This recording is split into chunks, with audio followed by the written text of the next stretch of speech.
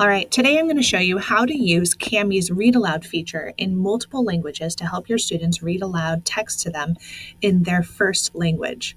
First, I'm going to go to my extensions bookmarks here that I have pinned to my shelf, and I'm going to select Kami. Students should also see that on their Chrome browser.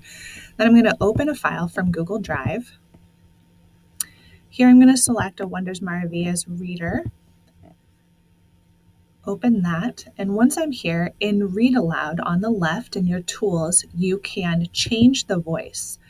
You can change the voice to an English voice, a French voice, a Mandarin voice, a Japanese voice, or a Spanish voice. Today, since we're reading in Spanish, I'm going to select Google Español and highlight the text I want read aloud to me.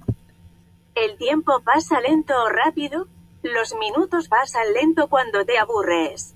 Rita está aburrida. If I want the text to be read to me from top to bottom, I just select. El tiempo pasa lento o rápido. Los minutos and it will continue to read pasan along, lento cuando te highlighting aburres. one sentence at a time Rita está until aburrida. I press stop. Calle o Avenida U.